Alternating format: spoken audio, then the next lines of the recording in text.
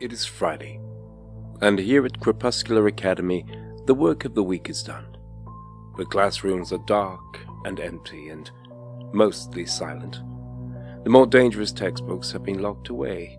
So why don't you join us in my study as we delve once more into Dr. Longshadow's Miscellany of the Uncanny.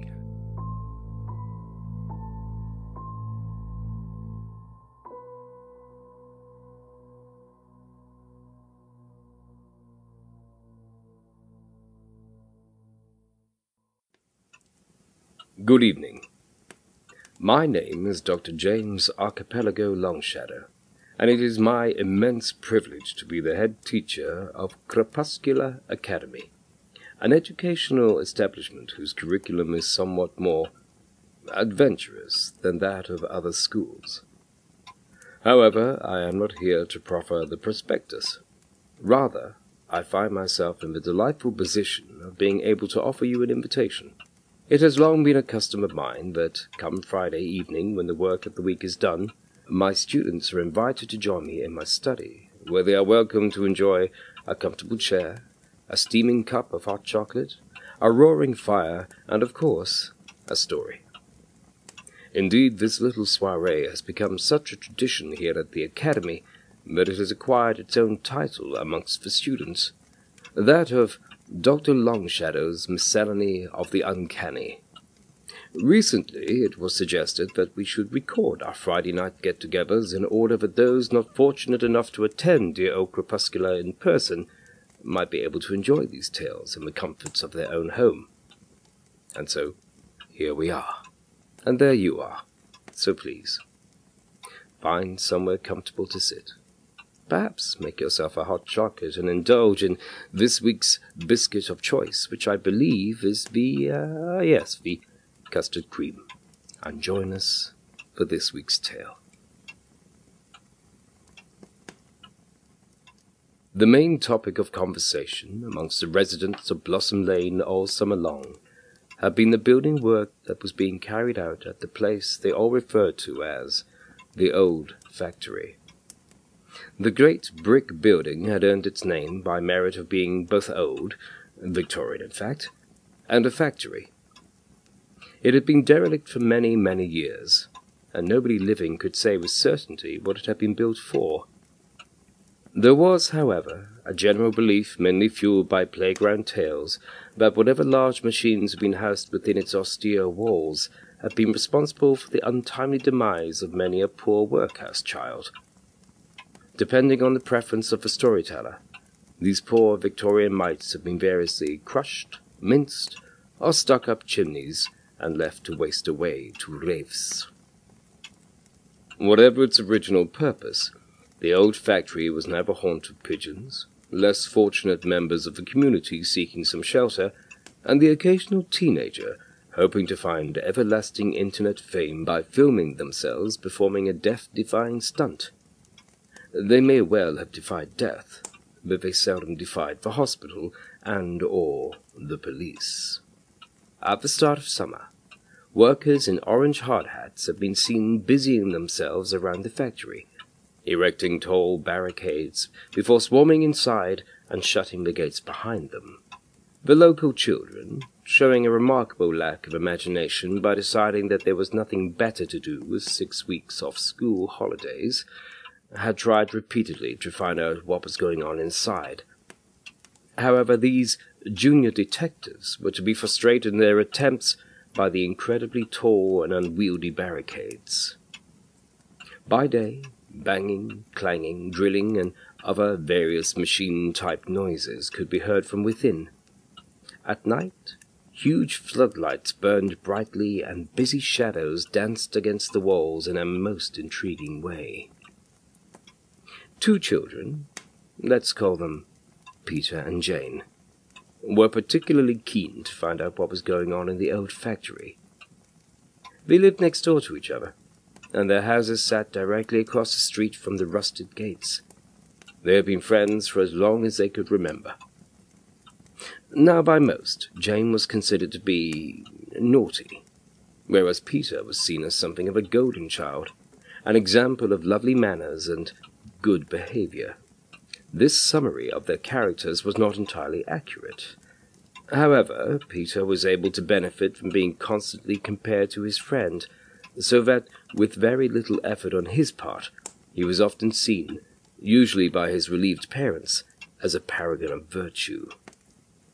It wasn't that Jane was evil or wicked, she just appreciated the lighter side of life. After all, what lesson wasn't enlivened by a loud pretend farting noise, a drawing pin left on the teacher's chair, or even a false fire alarm? Hilarious. Classics. And if the price to be paid was that her poor mother was frequently called to the school for a discussion with Jane's teachers, and if she then marched home to have a discussion with Jane, then so be it. It was worth it for that glorious moment of chaos when the children cheered her on and fell about laughing. It was Peter who first noticed something strange about the work in the old factory. At first he wasn't sure, but after a few days and nights of watching closely from his bedroom window, he became quite certain. "No one ever goes in or comes out," he told Jane the next day. They were lying on the grass in Jane's garden, recovering from a particularly eventful game of murder ball. This was a game of Jane's devising, which was exactly the same as football, but with all the pesky rules gleefully ignored. "Who doesn't go in or come out of where?" said Jane, as she carefully checked a tooth that may well have become loosened in the match. "The factory," said Peter. "No one goes in or comes out." "You sure?" Jane said. "Yeah. I stayed up all night last night watching. They just kept working, banging and sawing and stuff, but no one went in or came out. So, the tooth, it turned out, was not loose, and this disappointed her. "I don't know, it's just a bit weird," Peter said, finding it difficult to articulate the feeling of unease that he felt whenever he looked at the old factory. In truth, he had found it quite easy to stay up watching the building site, as lately he had had trouble sleeping. "You know what we should do?" Jane said brightly. "What?" She smiled. It was a special smile, a long, slow, curling, pleased with itself smile that Peter recognized very well. It was the smile that she wore when she'd come up with a really, really good idea. "We should sneak in tonight and take a look." Peter may have been seen as the good one by people who knew the two children, but he shared Jane's love of adventure and fun. It was simply the case that he, like many people, lacked the courage to act on his wilder urges and ideas. So he was more than happy to be inspired by, and go along with, any ideas that his bolder friend might think up for both of them. Being summer, the line between day and night was warm and blurry. The sky would be blue and then purple long before it turned black, and children were expected to be back inside and safely tucked in. And so it was that Jane and Peter were walking along the fence at the rear of the factory where it backed onto the canal, just as most people were settling down for the evening. They walked along the worryingly narrow strip of grassy wasteland between the barrier and the canal, whistling and throwing whatever objects they could find into the water, each trying to outsplash the other. Peter had some vague notion that this mission should at some point involve some manner of stealth. However, he took his lead from Jane, who seemed to think that their noisy progress was acceptable. The fence was solid and offered no way to peek at what lay beyond, let alone sneak through to the other side. However, Jane suddenly stopped, almost knocking Peter into the deep, deep black water, and pointed. "Look," she said. Peter indeed looked and saw that something had burrowed beneath the barrier. For a moment he wondered what might have dragged itself out of the water to dig its way through here, but decided quickly to stop wondering that. "We'll never get through there," he said. "We can dig it out a bit, make it bigger. Come on." And so, after a little light excavating, the children stood, dirty but proud, looking down at a gap beneath the barrier, just big enough. Naturally, Jane went first. They squiggled and squirmed and wormed their way through and out to the other side. Both of them stood, dusted themselves off, and looked around. They gasped as they realized with dawning horror just what it was that had taken shape behind the barriers over the last weeks. Jane was about to say something when they felt strong hands grab their shoulders. "A school?" Jane's mother said. It had been nearly an hour since Peter and Jane had been escorted out of the building site and back to their houses by a large man in a black suit and an orange tie. He had dropped Peter off first, where his parents had apologized and assumed that it had all been that Jane's fault. And now the man in the black suit was sitting in Jane's living room, talking to her mother. "Well, I suppose you could call it a school," the man said. His name was Mr. Beswick, and he explained that he was one of the teachers of a new establishment. "But we prefer to think of it as an educational greenhouse, an environment for growing and developing those with exceptional intellectual promise." "Sounds like school to me," said Jane's father from the kitchen. Jane's father did not like people and tended to stay out of the way if there was a visitor. And you want Jane to go to this school?" said her mother. "We would love her to come. Jane is just the kind of child we're looking for. We believe she'd thrive with us." You do mean Jane, don't you? You're not getting her mixed up with Peter from next door?" "Mrs. Bennington, Jane shows exactly the kind of spirit and initiative that we value." That's one way of putting it," muttered Jane's father darkly from the kitchen. "Well," Jane's mother lowered her voice, "how much would it cost?" "Well, that's the best part. We would be happy to offer Jane a free place." "Free? Oh, well, in that case..." Summer ended, and the grey September days of school beckoned. As if on cue, the weather broke, and on the first day of school clouds gathered above Blossom Lane. Peter had had a week to get used to the idea that he wouldn't have Jane with him in school that year. And yes, he was going to miss her. But actually, he was more jealous about the fact that she had been chosen to go to a swish new school while he was stuck in the same tired old place with the same tired old teachers. Although it should be noted that since finding out that Jane would not be returning to Gaslight Primary, the teachers had, for once, been looking forward to returning, and indeed had a definite spring in their collective step. Peter had made sure that he was out and ready in time to see Jane going into her new school. She looked very smart as she stepped out of her house. Her black blazer and orange skirt were clean and pressed with razor-sharp edges. Her hair, which had run free and wild all summer, had been wrestled into tight bunches. Her face was pink and scrubbed. She looked miserable. "I don't want to go," she wailed to her mother, who stood proudly at the door. "Oh, don't be silly, Jane. It's just across the road. It's exciting. And remember, they chose you." "Yeah, Jane," said Peter from his garden.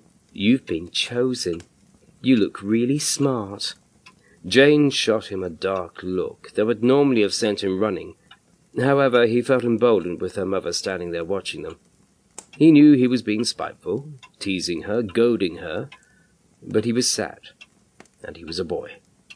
Mother or not, Jane was giving serious consideration to scooping up some mud from her front garden and throwing it at Peter, and just then a sound from across the road stopped her in her tracks. It was a bell. Now, the bell at Peter's school was more like an industrial drill going off in your skull. It buzzed angrily to tell them when to go in and when to get out.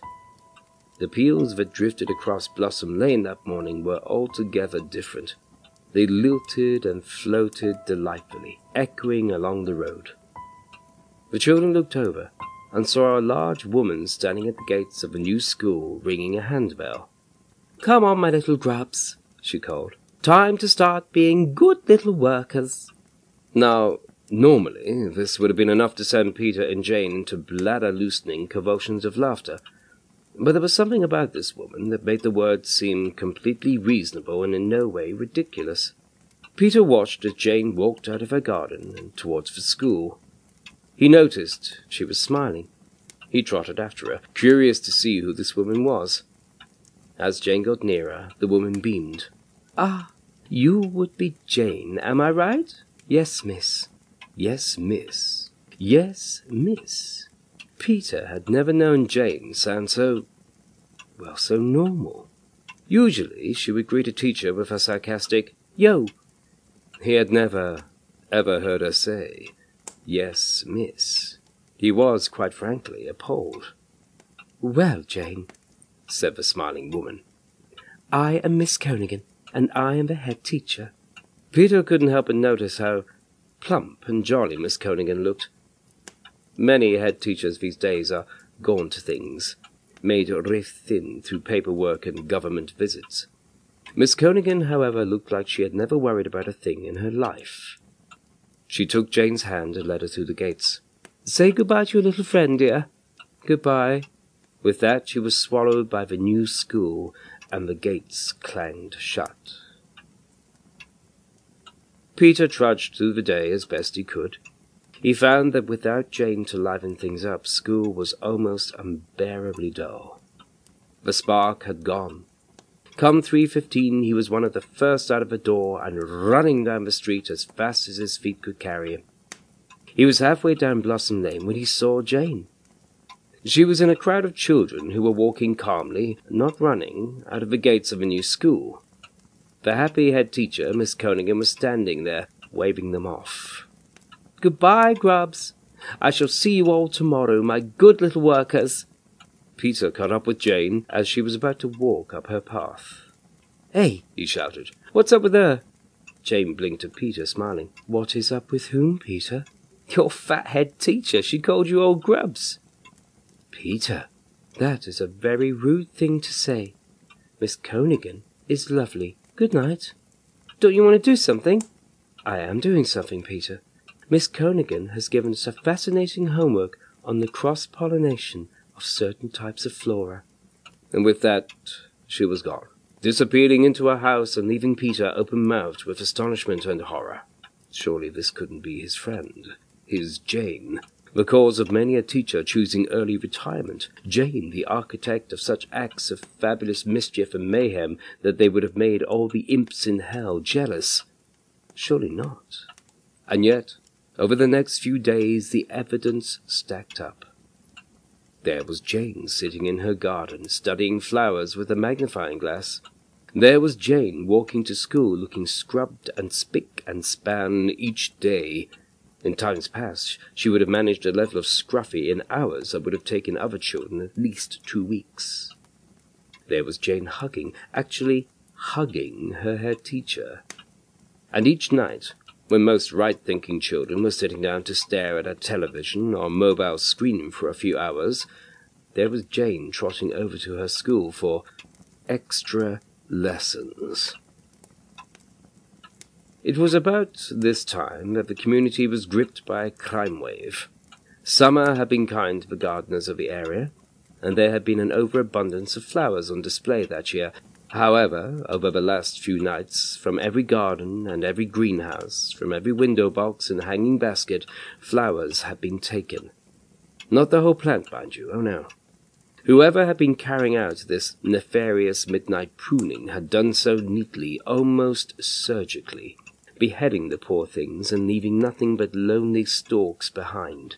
This was, understandably, a cause for concern to the locals, as, without the dressing of flowers, the town, which was little more than a latticework of narrow industrial streets peppered with abandoned factories and shops, would be revealed in all its post-industrial grey glory. Whilst Peter was aware of the floral felony afoot, it was of no consequence to him. He was far more concerned with the change that seemed to have overtaken his friend. The final straw came when Peter's mother said something earth-shatteringly, universe-shakingly awful to him. 7 words he never, ever thought he would have heard. "Why can't you be more like Jane?" That was the moment when Peter's despair at the change in his friend became suspicion. And that was the issue, wasn't it? Jane wasn't like Jane. Not anymore. Something had happened to her. They had done something to her. It was the only logical explanation. An adult might have suggested that perhaps Jane had decided to stop clowning around, knuckle down and start working hard to ensure a good education, and therefore a prosperous future as a useful member of society. But Peter knew better. In his bones he knew something was terribly wrong. And so it was that late one night, when he had watched Jane cross the road carefully, looking both ways for goodness sake, and pass through her school gates, that he slipped out of his house. There was no way he would be able to get into the school through the front entrance, and so he made his way around the back of the building, along the very same path beside the canal that he and Jane had used only weeks ago. It was getting darker earlier now, and the sun was on the other side of the building. The canal was a black, rippling ribbon that burbled and gurgled next to him. He took his time, wary of slipping and falling into the treacly waters, trying not to listen to his treacherous brain as it whispered to him about how he'd never be found. Eventually, after what felt like far too long, he found the gap under the fence where the two friends had once snuck in. To his surprise, it had not been filled in, and he found it quite easy to squeeze his way through. Once he was on the other side, he stood, dusted himself off, and looked around. He was surprised to see that the rear of the school, the side away from the public gaze, was still a building site. Nothing had changed since the day he and Jane had first come here. Piles of rubble and bricks were scattered everywhere. There was even a wheelbarrow lying on its side like an abandoned pram. He had expected a state-of-the-art playground. Not this. Now Peter was sure that all was not as it seemed. He crept across the space and headed for the shelter of the wall. To be honest, he didn't know where to go. This was as far as his brilliant plan had got. It was then that he heard the sound. It was quiet at first, but the more he listened, the more obvious it became. It was a low sound, and after straining to hear, he realized it was a droning voice, buzzing away from somewhere within the building. Peter followed the sound and located the partially open window that the faint noise was drifting through. It was louder here, and he began to make out words. He pushed up the window and took a deep breath. Jane, the old Jane, wouldn't have hesitated to jump up and climb in. And it was for her sake, for the sake of the friend that he had lost, that Peter scrambled his feet against the wall and huffed his way up. He hooked his elbows over the sill and with a big effort boosted himself up and in. He had expected the school to be new and shiny, the rooms to be glistening white like the inside of a spaceship or a showroom for the latest however did we live without them devices. Instead, the small room he found himself in was more like the inside of a cave. The floor was rough, and after he'd stood up and nervously reached out to steady himself, he discovered the walls were bumpy. They felt strange, not like plaster, more like... He struggled to think what they did remind him of, and then it came to him. The walls felt waxy, like they had been made of melted candles. Peter crept from this room and entered a tunnel. There was no other way to describe it. A tunnel made from the same substance that he had encountered in the room. There was just enough space for an adult to walk along upright, but no more than that. Every cell in the poor boy's body was screaming at him to turn around, to get out. But the thought of his friend kept him going through the tunnels that twisted and turned, split and detoured into a maze. Onwards he plunged in this labyrinth, following the noise. He had no real plan, other than to rescue Jane. How he was going to accomplish this was a detail that he hadn't quite thought through yet. Perhaps he was hoping that some of Jane's devil-may-care genius had rubbed off on him, and he would be struck with inspiration when the moment arrived. Eventually the tunnel came to an end, and Peter found himself standing at the edge of a hall. He guessed that this had once been the main area of the factory. As he crouched in the shadows, he saw the same waxy substance plastered on the floors, the walls, and even covered the high ceiling. Filling most of the space were rows of long tables, and sitting at the tables, smiling, calmly, silently, were children.